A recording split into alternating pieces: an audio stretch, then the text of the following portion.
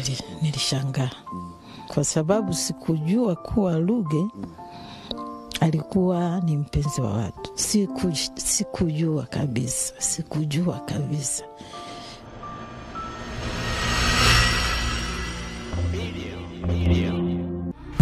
Usisahau kusubscribe, kulike na kucomment. HBTV.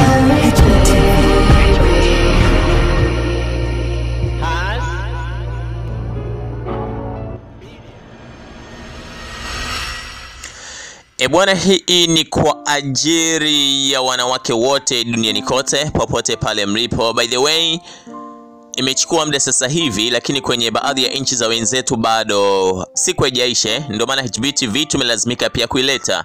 Happy Women Day. Happy Women Day. Na hii imekuja kwa sababu tumekutana na baadhi ya video ambazo ni za mamake marehemu na Ruge Mtahaba na ile ya mamake na marehemu Ephraim Kibonde, ambazo kila moja kwa nafasi yake alikuwa anaongea namna ambavyo alikuwa anamtambua mwanae na namna ambavyo pia mwanae amemtoka bila kutegemea chochote kile.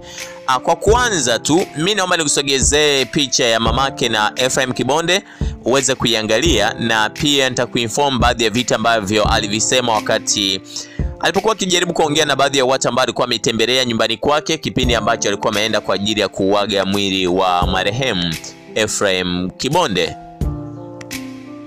Ila sasa, kama ndo kwanza ulikuwa umetembelea ndani ya HBTV, hakikisha umesubscribe kabisa kwenye channel yetu ya HBTV na umebonyeza pia alama kikengele ili uendelee kujipatia habari nyingine nyingi zaidi punde zinapokuwa zimejitokeza. Tungane pamoja, then nitakuletea hawa bibi zetu, mama zetu na ndugu zetu wawili.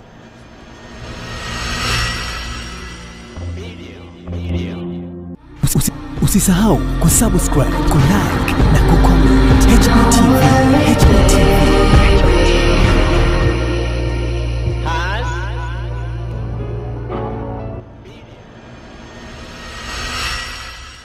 Of course, kwa kwanza kabisa ningependa ufahamu ya kwamba mamake mzazi na Ephraim Kibonde alikuwa ni moja kati ya wanawake ambao walikuwa hawana makuu na hawajui chochote kuhusiana na mitandao ya kijamii, na alivyoweza kupata taarifa za kifo cha mwanae ni mpaka alipokuja ufahamishwa na mtu wake wa karibu. Lakini kama nakumbuka nilikuinform hapo kwenye video ambayo imepita, kama hujaitazama naomba uitazame, ambayo imepita muda sio mrefu, yani badala hii ambayo imepita ilikuwa inaelekeza namna ambavyo mtoto wake na Ephraim Kibonde alivyopata taarifa ya msiba. Yeye kwa upande wake alipata taarifa kupitia mtandao wa kijamii wa Instagram, na ilikuwa ni post ambayo iliwekwa na Clouds FM, na yeye alikuwa anapitia ile post kama sehemu ya watu wengine ambavyo huwa tunafanya.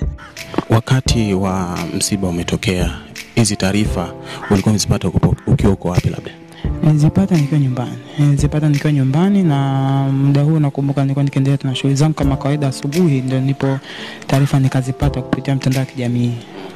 Yani wewe ni miongoni mwa watu ambao walipata kwenye mitandao ya kijamii? Ndio.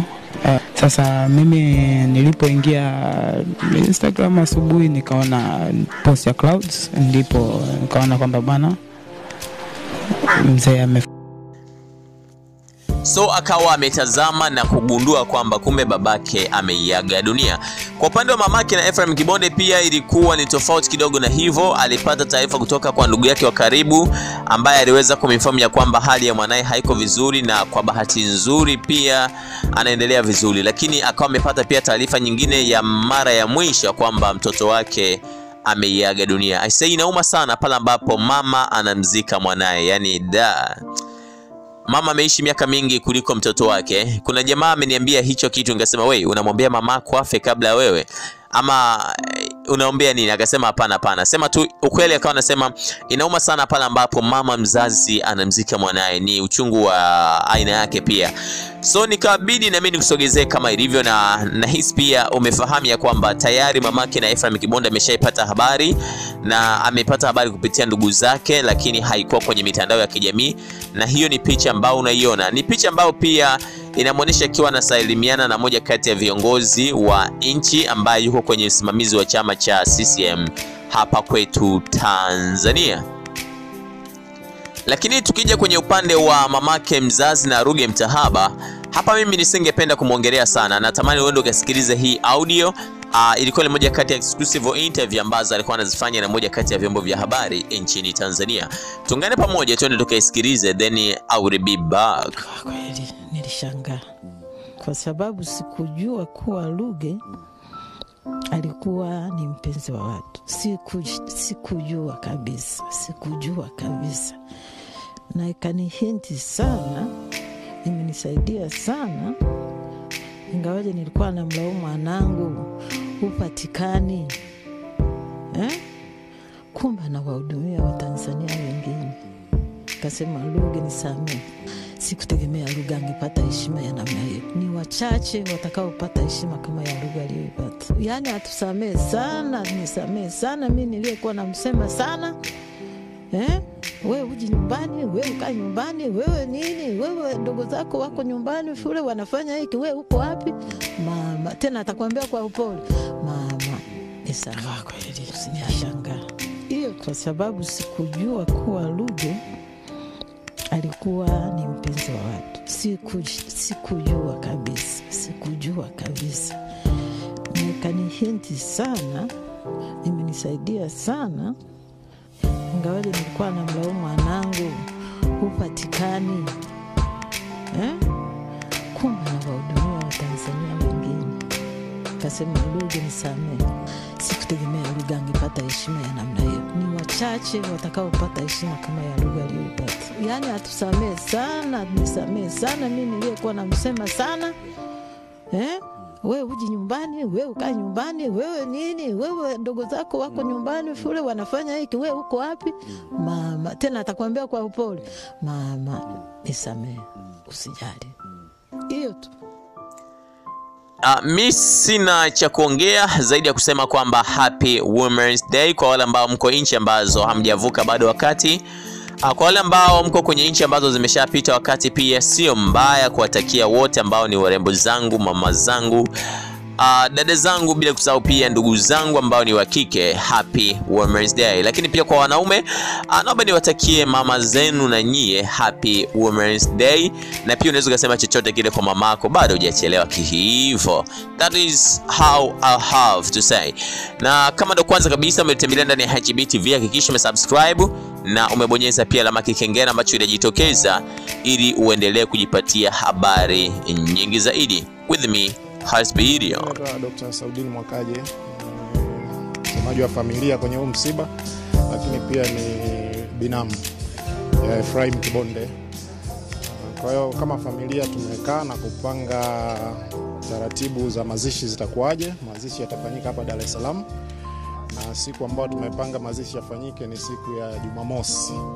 Kwa hiyo kwa sasa tunashukuru sana Clouds na ndugu na marafiki wengi ambao wamefika haraka sana hapa ili kutufariji na kufanya mipango iende vizuri hadi sasa hivi. Tunatarajia mwili utasafirishwa kutoka Mwanza leo jioni na kufika hapa majira ya saa 4 usiku uwanja wa ndege wa Dar es Salaam. Na kama familia tutakuwa pale na marafiki na wawakilishi wa Clouds FM kuupokea. Utahifadhiwa Lugalo.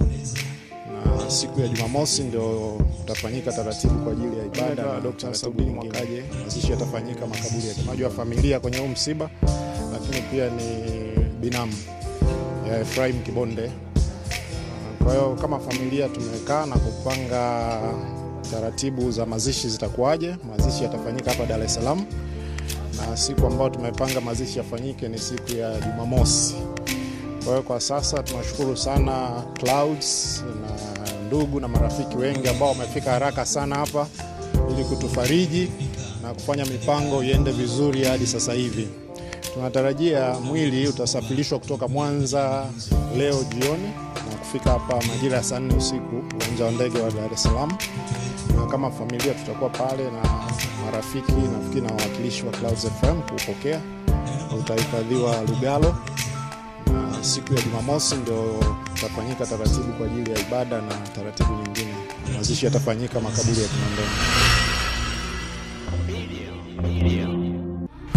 Usisahau kusubscribe, kulike na kucomment. HB TV.